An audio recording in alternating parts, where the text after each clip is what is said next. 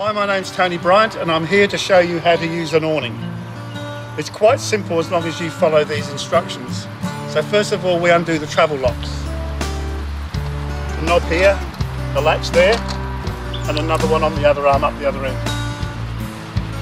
Undo the knob, undo the latch, and then we pick up a wand and undo the ratchet. Put the other end in this loop and just pull down. Pull it right the way down. And then we put one of the arms up. Go and put the other one up. If there's two of you, it makes it a lot easier and a lot faster. It can be done on your own. And then we put the leg up, lock it in, and then put the other one up and lock that in.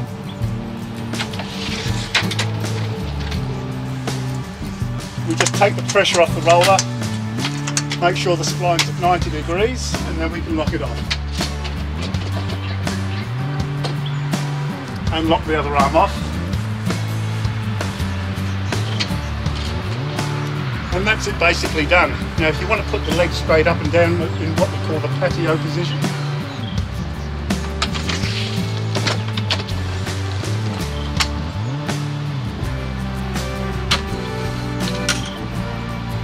basically that's locked off now and you can put an annex up. It's as simple as that. Now if you have an awning that's over 16 or 17 foot long, you'll have a centre arm. Here it is here. And the way we put it up, undo the travel locks, lift it out of the holder, and all you do is just bring it straight up to the locating arm there, and do that up, lock it in, and that's it done.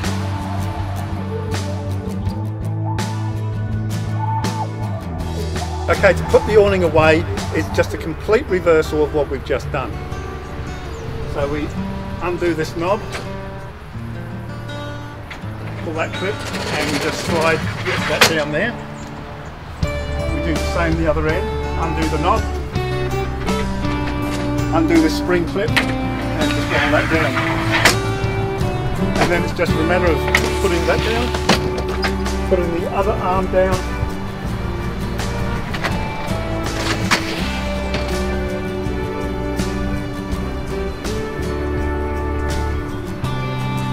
grab the wand, put the ratchet back and hold this strap firmly. Put the wand in there and let it go back, lock and tighten the knob. Lock and tighten the knob, and now we're ready to travel. Very simple.